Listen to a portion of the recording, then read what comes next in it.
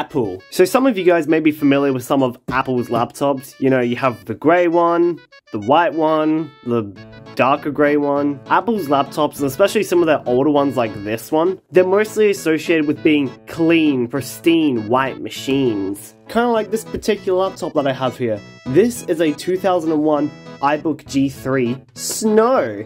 Because, you know, this is the boring iBook G3. They really should bring back colors of the MacBook that aren't like gold, pink. This one's so old that it has a latch. Yeah, how many Apple laptops these days have latches on them? But of course Apple did their latches differently, because if we close it, oh, it's magnetic, whoa!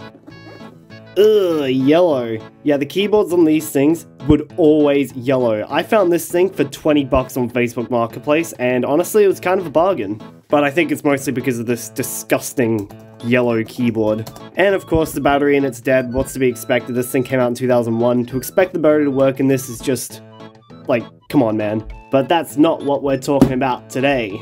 In 2007, Apple was making the Polycarbonate MacBook. And at that same time, they released something that they don't do very often.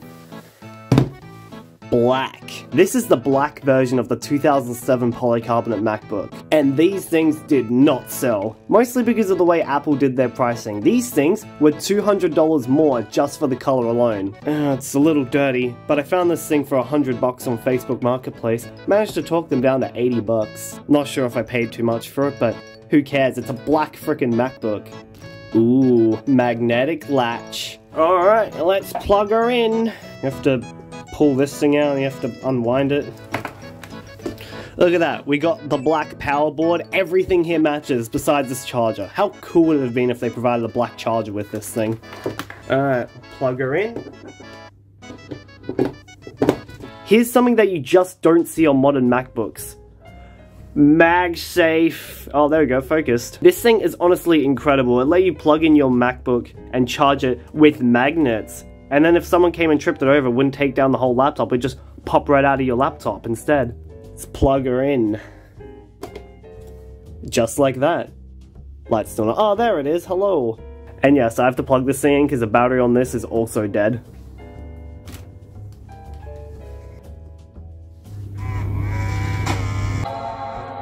That disk drive is really loud when you boot it up. There's a user account here called admin. Oh, what's the password? Hold on, let me give it a...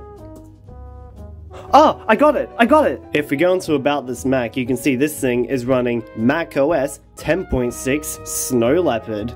And you can see the specs here if you care about those. We'll be taking a look at some of the memory later when we take this thing apart slightly. So what can we do on this thing, I hear you cry? Well, how about the entire Adobe suite, but it's like CS5? But let's open up Photoshop. Oh wait, here's Photoshop. Let's open up Photoshop now. Oh, could you believe it? This is the exact same thing that we have today. Photoshop has barely changed, man. Still the same bug-ridden, shitty software it is now. Alright, let's make some artwork. Let's go File. Let's go New. Yeah, this will do. So let's try making some fancy artwork here. We can go, I don't know, we can go to the rectangle tool. We can draw a rectangle. Ah, there we go. We can even change the color. Oh, this is the same color picker we have now. Oh my god. We can get a red. Oh, that changed the color of the... Okay, that's fine. We can make another one. And then we can just change the color here. This trackpad, honestly, it's not that bad compared to 2007 standards, but oh my god, modern trackpads are a godsend compared to this thing. Look how tiny it is! Look how tiny it is! I'll show it in comparison to my Surface Laptop 3, which is my daily driver laptop. As you can see, look at the size of the trackpad on this thing compared to this MacBook. You can kind of see that these two laptops actually kind of look pretty similar to each other. Just kind of goes to show just how ahead of its time this kind of design was. Alright, enough about that tangent. We've got artwork to create.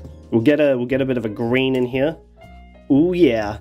Let's see what else we can get. This is very abstract, guys. This is gonna appear in a museum soon. Alright, we'll get a bit of a blue here. Wow, what an amazing bit of artwork. Let's see if we can export it the same way. File. Export. Oh, okay, that's a little bit different. I think we're gonna have to do save as then. Yeah.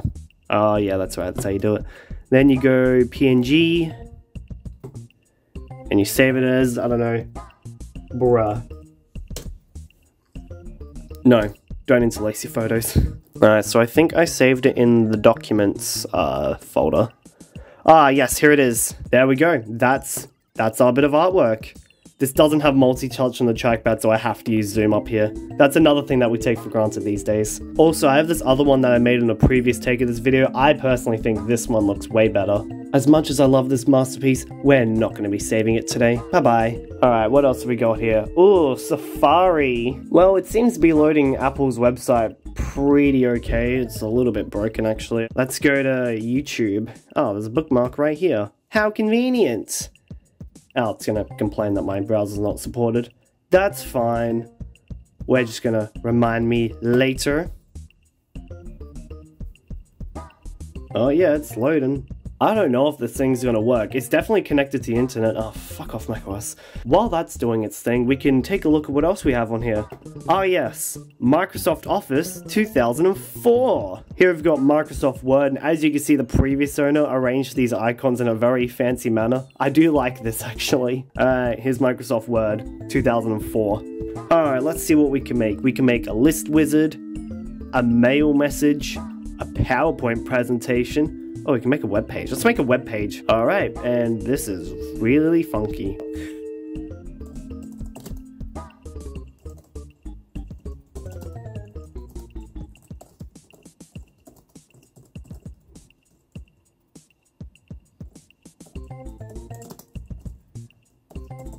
Yeah, it's a little hard to type with my current setup.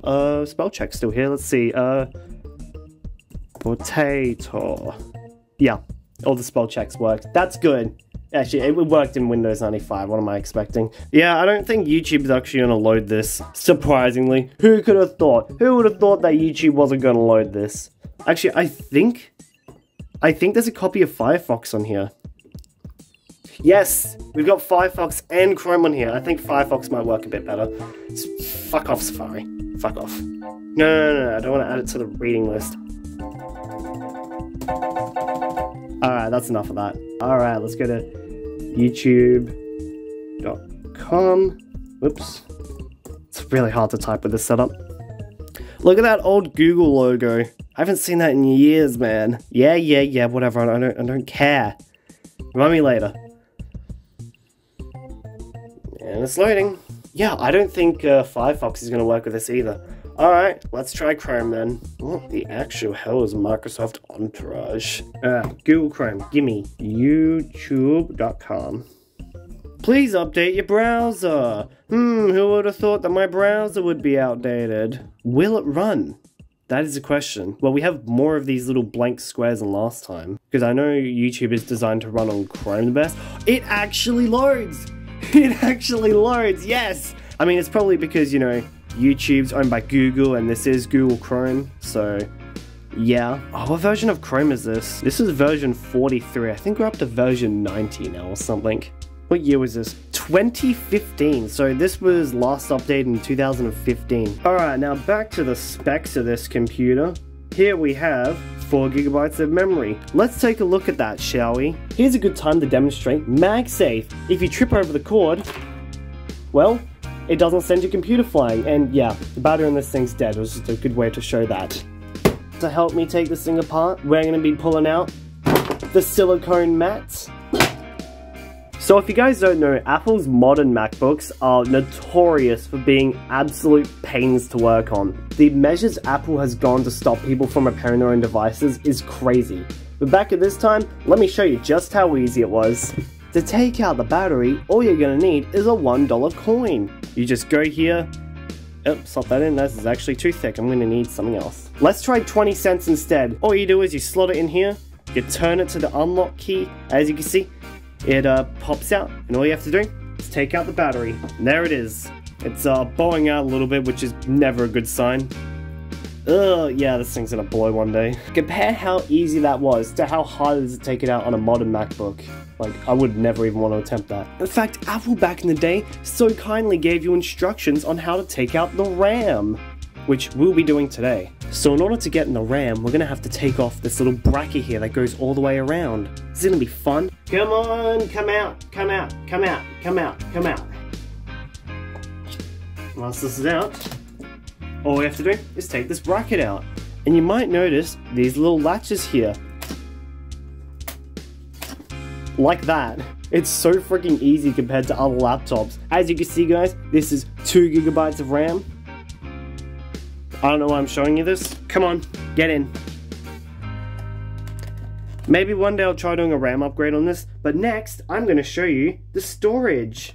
Yeah, there we go. And then here's how to remove the storage. You just grab this and pull it out.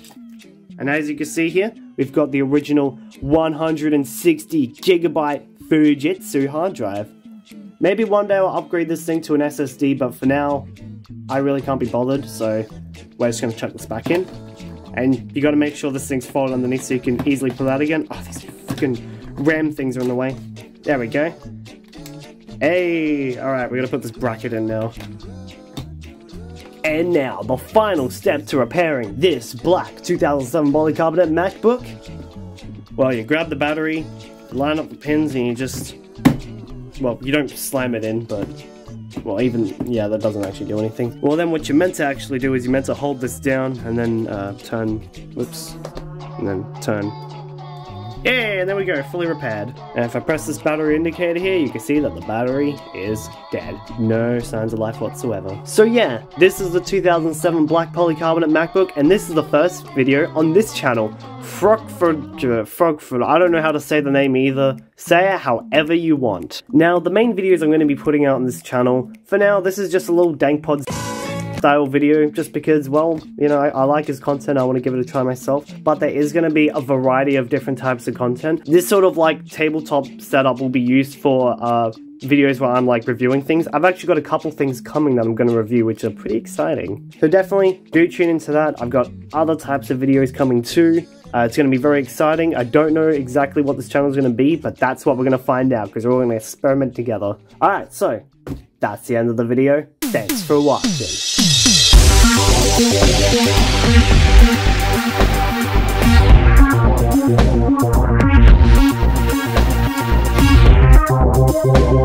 back.